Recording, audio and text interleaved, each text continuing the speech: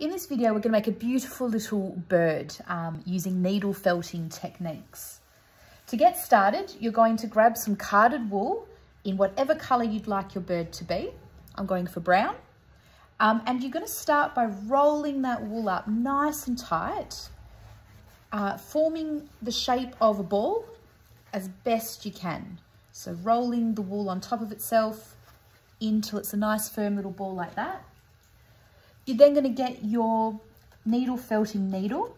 These are special needles because they've got little barbs on the end. They're going to help those wool fibres felt together. And what you're going to do is using your needle felting mat, because we obviously don't want the tip of the needle to go into the table, we're just going to start very carefully poking at this wool using the needle felting needle. And what you'll find as you do that, the wool fibres are going to bind together and they're going to form the beautiful little round body of our bird. The trick when doing this is to make sure that you're stabbing your needle in and out in a straight motion, not coming in on an angle and pulling it up onto a different angle, because doing that is actually what's going to cause your needle to snap. So just want to keep it nice and straight. You also want to keep your fingers where you can see them, because that is going to stop you accidentally stabbing yourself. So just go round and round like that. And what we're wanting to create is a nice little body of the bird.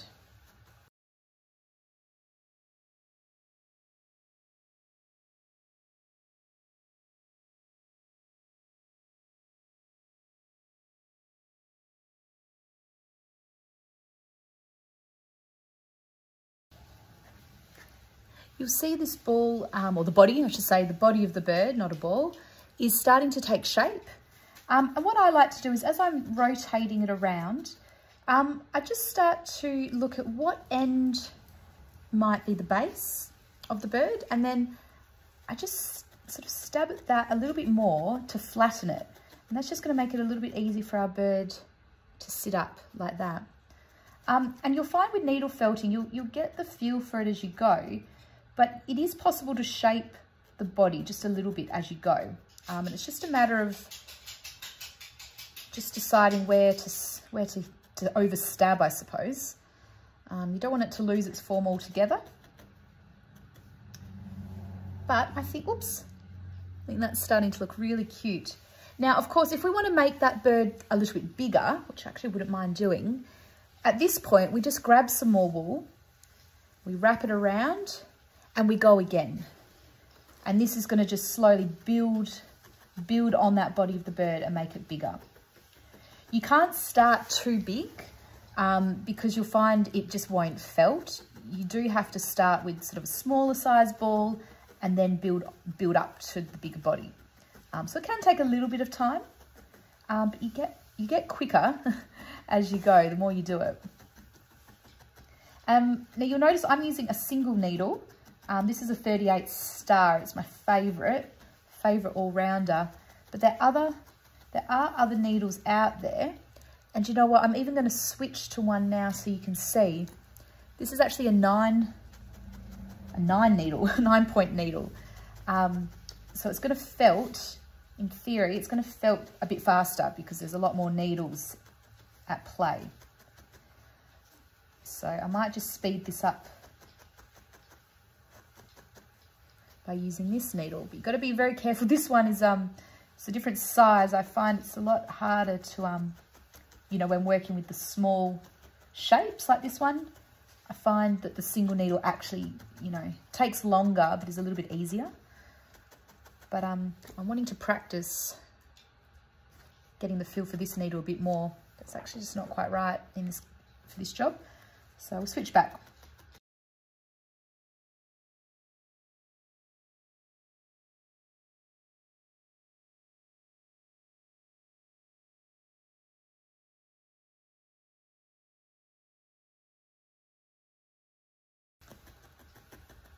So there we go. I'm just going to make the bottom a little bit flat, and I might just try and shape this body just a little bit, just to give it a little bit of form, you know, the way we might see on a real bird. So just sort of go in like that. There we go. Now, I'm deliberately leaving the top of the bird's body a little bit unfelted. And the reason for that is when we attach its head, by having those loose fibres, it is going to make attaching the head that little bit easier.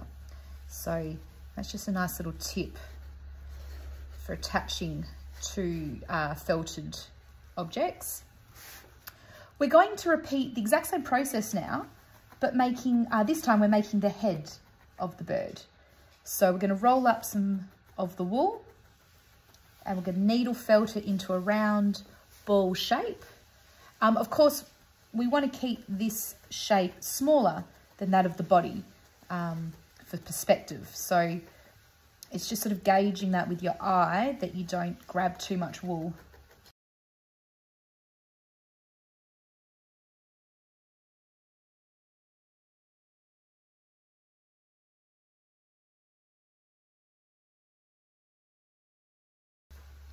So you can then just start to piece it together and, you know, see if you're happy with it. I am not. I'd like that head to be a bit bigger. So just as we did before, we need to grab some more of the wool. Just keep felting it until it's at a shape and a size that we like.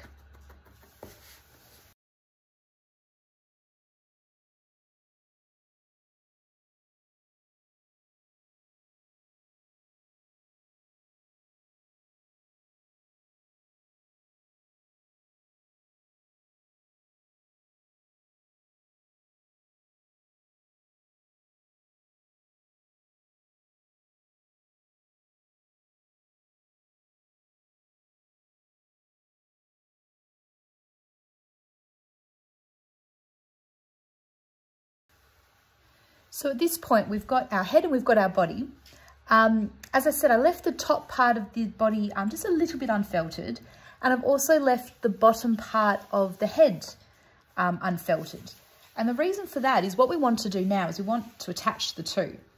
So by placing the head on top of the body, it's just a matter of gently stabbing those loose fibres from the end of the head into what is essentially the neck of the body. Remember, really important not to bend the needle, you know, as you're going in and out.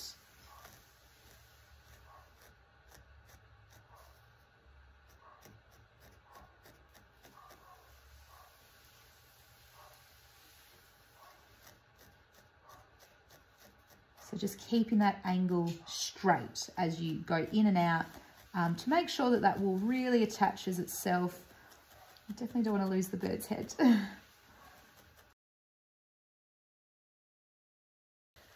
There we go. So that's looking quite cute. We've got our head and we've got our body.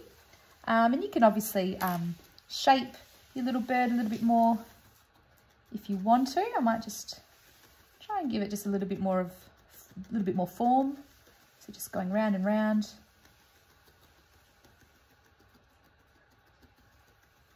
Just like so. And a good little test is if you just gently pull on their head, you just get a feel. So for instance, I can see on this side it was not attached quite as well as it needed to be. We just keep going like that. Just want to be careful you don't over needle parts either, because what will happen is you'll lose the shape that you've created. Okay, I think that will do. Okay, looking very cute. The next step is to add the the breast of the bird. You could use white, you could use red, you can be as creative as you like. I'm going to do white, but I think I'm going to add just like a little bit of red as well for interest, but I'll see how it goes. I kind of want this to have a little bit of a festive feel. So I'm going to grab my white wool, and for this I'm going to switch to a lighter needle, but it doesn't really matter. You can use whatever needle you've got. And basically what we're doing is we're just very gently going to felt the white on top of the brown, just to create that effect of, you know, we see those beautiful birds in real life and they've got those lovely defined chests, but we're actually going to expand it up onto the face as well. So that's why you need to have the head and body attached first. And you can just shape the wool as you go by just sort of using your needle to just gently maneuver the wool into the position that you want. So that's how you can get sort of a slightly curved look, just like that. So this needle, this is a clover needle. I've got all the wool and the needles that I use listed down below in the comments.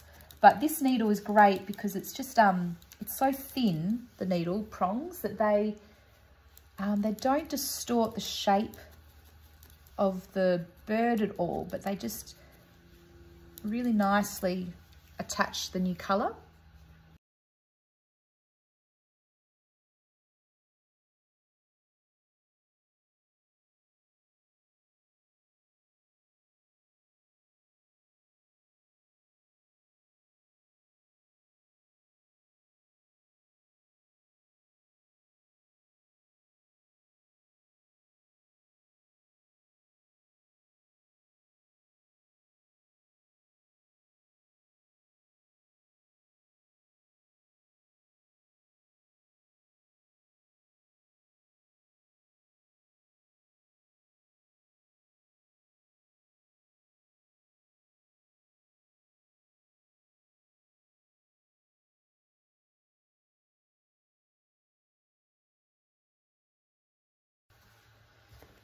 Okay, there we go, looking pretty cute. So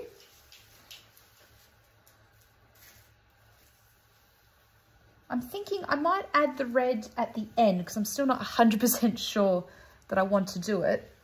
We'll move on and do the wings.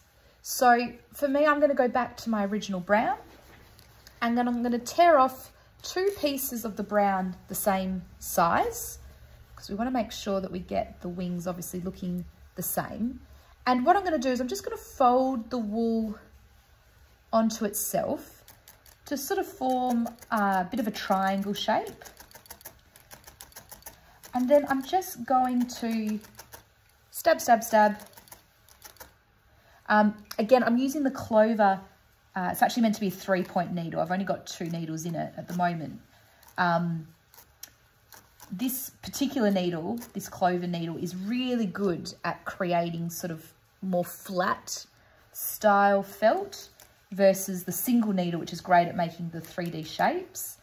So what I'm going to do, I'm just simply stab, stab, stab to form a bit of a felted piece.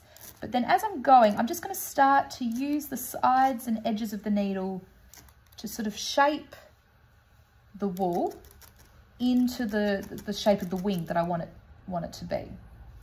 And of course, it's completely up to you what kind of shape wing you want. But the trick is to always be measuring it up against the bird's body. Otherwise, you could end up with a wing that's bigger or smaller, and it'll all look a little bit out of proportion.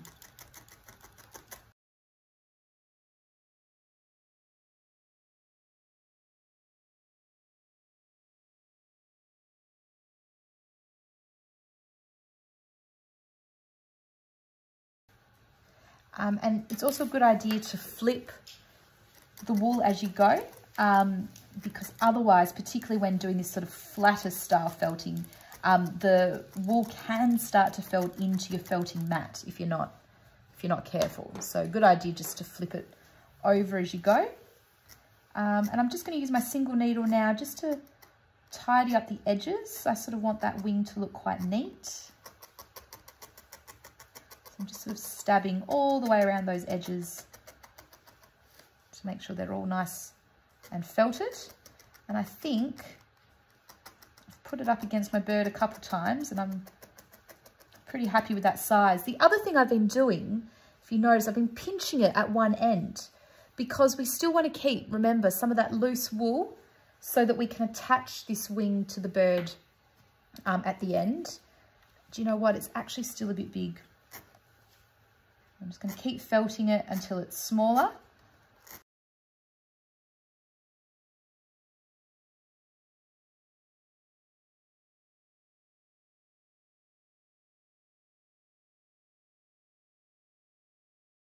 Okay, that's one wing. Quite cute. And we're now going to do the exact same thing for the other wing. And the trick is to try and keep the two wings looking as similar as possible.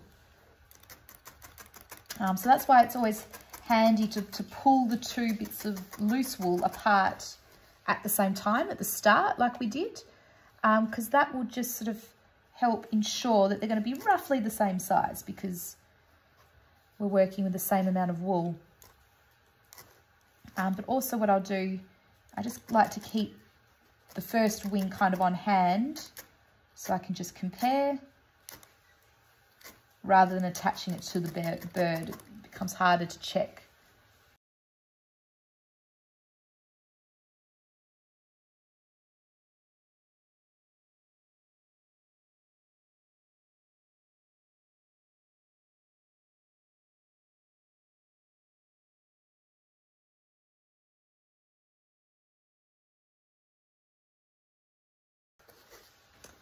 Okay, so my two wings, they're not perfectly the same, but they're, oops, I think once we attach them, what I could probably do is I could probably just make this edge a bit flatter on the second wing.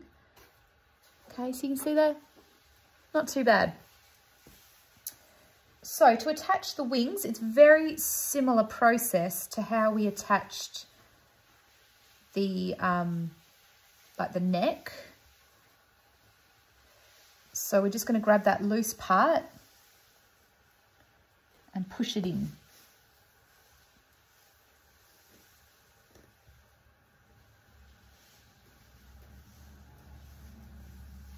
It's up to you where you want to put the wing. I personally prefer to have it higher.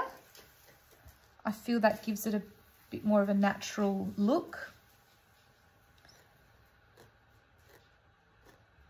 And so I just want to grab all that loose brown wool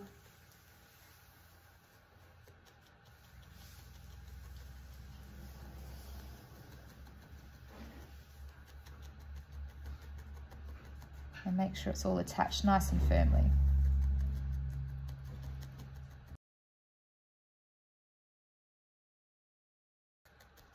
And then a good little trick is actually just to lift up the wing and just felt it from behind as well. So just get that underwing and stab all up in there.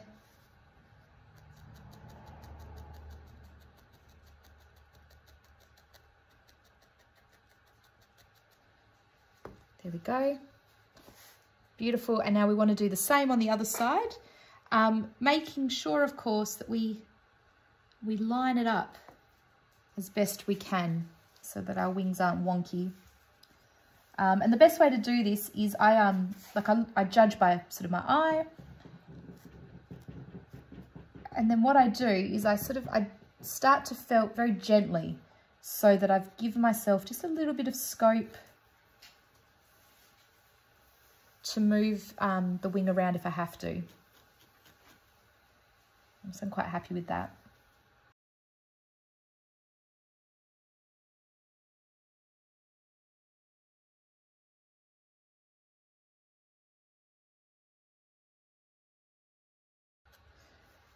There's our bird with its wings.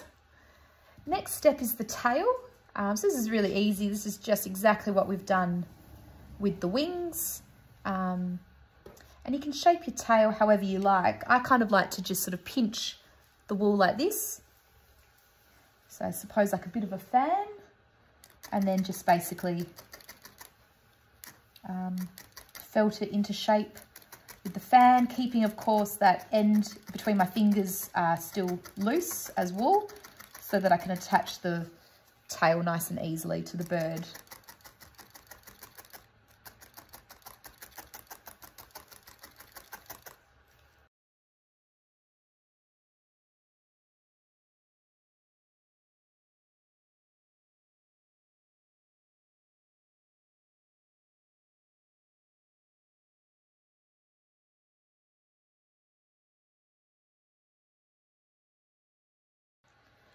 Okay, and then we're just going to attach that tail just as we've done with everything else. I'm going to actually attach it like on the bottom of the bird, because that is just going to mean it's nice and sort of flat and easy to attach, just like so.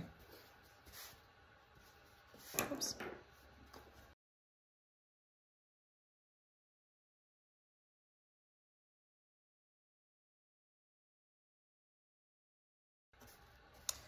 Beautiful. Look at that. It's looking really good.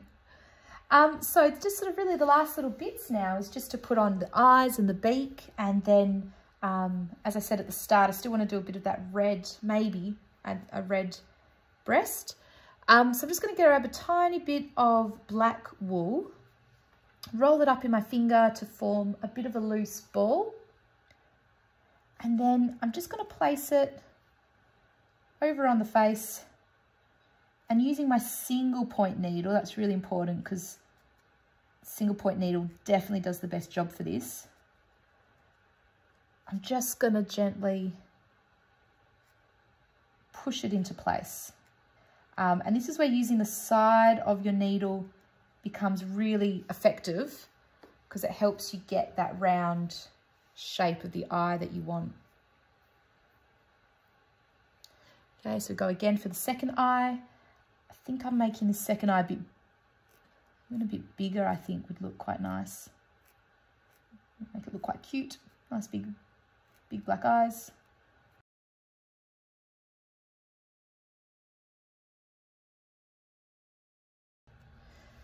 So I deliberately made that second eye bigger because I think that just looks quite cute. So I'm just going to go back to the first eye and just add a little bit more.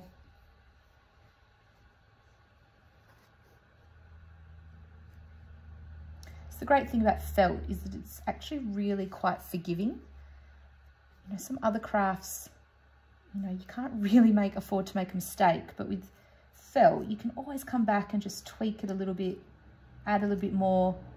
Of course, it is hard to take away once you've felted something in place, but it's not impossible.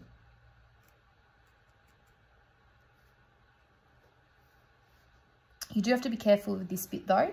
Because if you over felt, it will distort the shape that you've created. So I can just see that actually starting to occur here with this eye.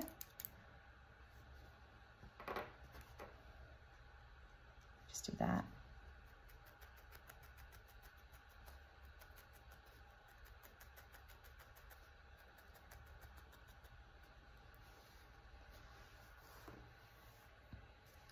Okay, so we now want just a little bit of yellow. We're going to make a beak. And it's a very similar process to when we made the wings, except of course we're using way less wool. And we're just sort of folding that beak wool on top of itself, using our single needle to felt it all into place, and doing the best you can to get it to form that sort of triangular shape so that it resembles a beak. For this, because it's so small, you really do have to be mindful of rotating it frequently, or it is going to just get itself stuck into your felting mat.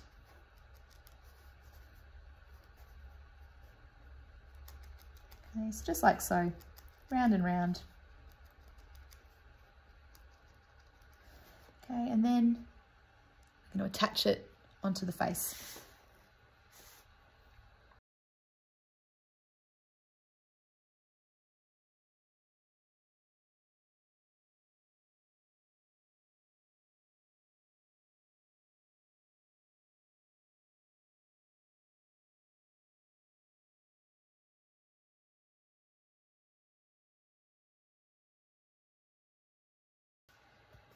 And I actually think that these eyes, because I've made, it's like a never-ending sort of project, isn't it? But I do feel I made the black eyes so big that they would now benefit from just having a little bit of a white shine to them. So I'm just going to grab a tiny bit of white felt, just white wool, and just just add that in. Just add a little bit more depth.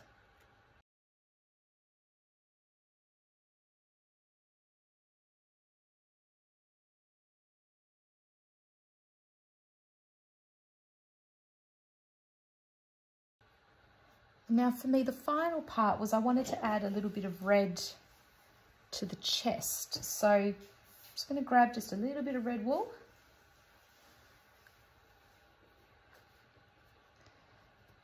Oh, and just sort of want it to be nice and flat.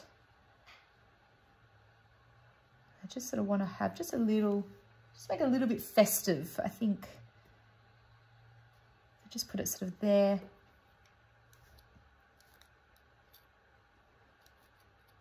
I'm just going to gently felt that sort of into place. So it's not completely covering the white. It's just like a little bit of extra red feathers, you know, on its chest there.